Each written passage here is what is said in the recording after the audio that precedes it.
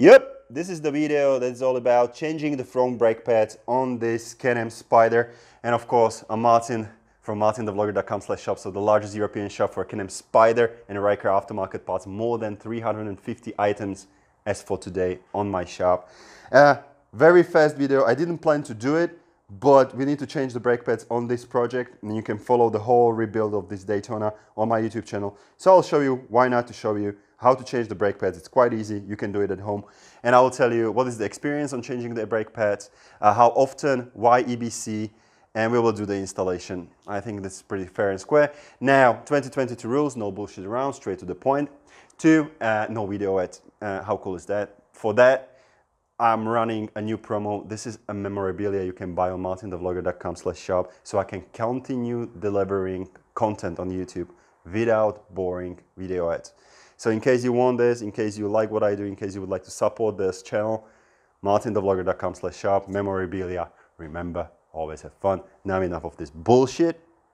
Let's get started. All right, very quickly, what is the experience with EBC brake pads and what is the cycle? What is the other option maybe? Cycle, usually every like 2 cycles, you need to change once at the back. So that's my kind of experience. So 2 times, like every second time you're changing the back. That's kind of my experience, plus minus. And how often? I don't know, it depends how crazy you are. Sometimes 15,000 kilometers, sometimes 25. So it really depends. Now, as for the brake pads, like, are they really better than a stock Brembo? I think the price is quite interesting. And 2, I don't know how the EBC is doing it, but they are a little bit better. Don't expect a different planet or like out of the mind-blowing performance, but they're a little bit better and they can last a little bit longer. I don't know how they are doing it because usually one thing avoids the other one, but they're pretty okay. They are better than the stock, if I may say. Rotors, again, it's about price. They look better, they are a little bit better ventilated, but again, don't think like you will put EBC rotors right over there and your bike will stop immediately. Like it will, or like Spyders are stopping quite well. Overheating is the trouble. I don't want to mix installation videos. We are going to installation with commenting. So at the end of the video, I'll show you a professional solution. All right, how to do the job. And you can see I don't have a wheel already because we are putting new wheels on the, anyway, it's a different story. But if you don't know how to remove the wheel, I don't think this job is for you anyway. But just to tell you, clockwise, you are tightening up the screws, anti-clockwise, you are removing them. And of course, first have the bike completely on the floor, untight the screws, raise the bike, completely remove the screws, remove the wheel, that's it. So you will definitely need lift, and lift goes, where is the mud flap? There is a ring, there is a kind of a like stronger area where to put the lift so you can raise it. All right, that's very, very easy. Now the next job, what we need to do, we need to remove this bolt from other side. I think it's T30, I will double check.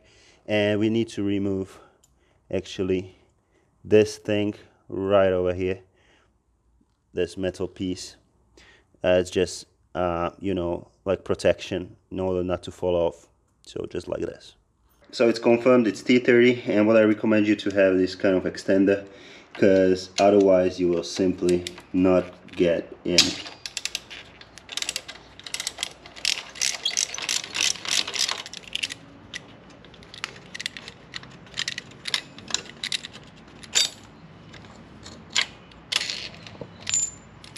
And next thing, just pull the brake pads out.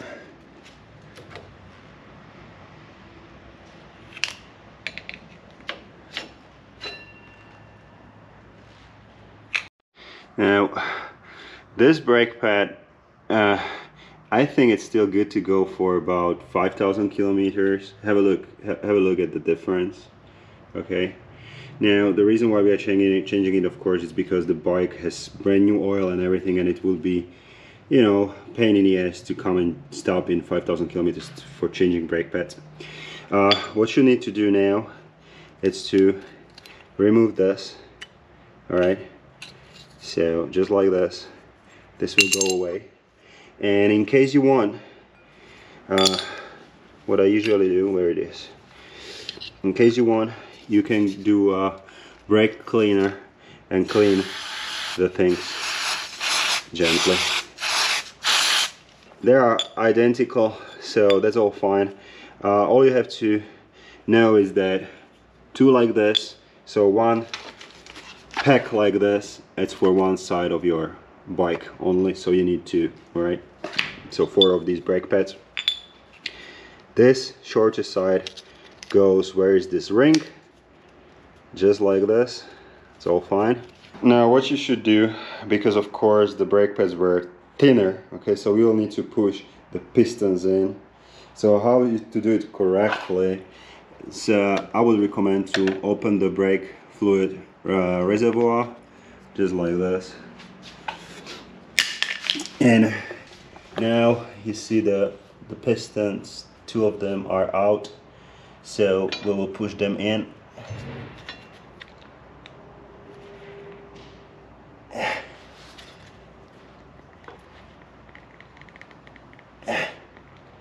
Good.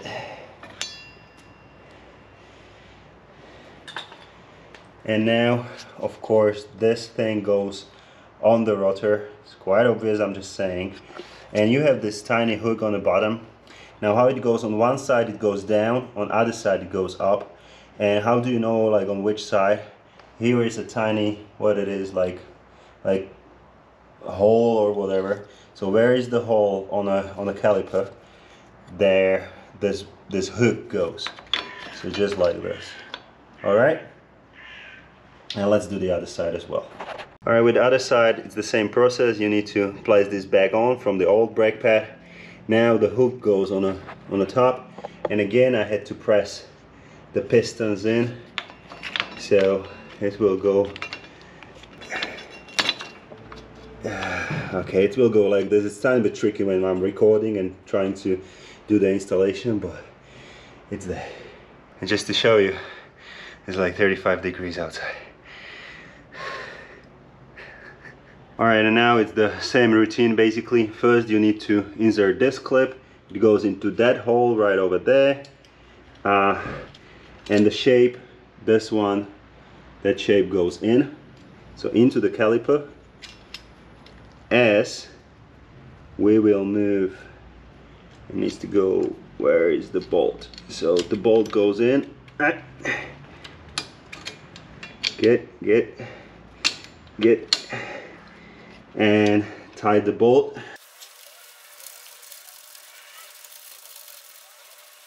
And put this, you know, like protection.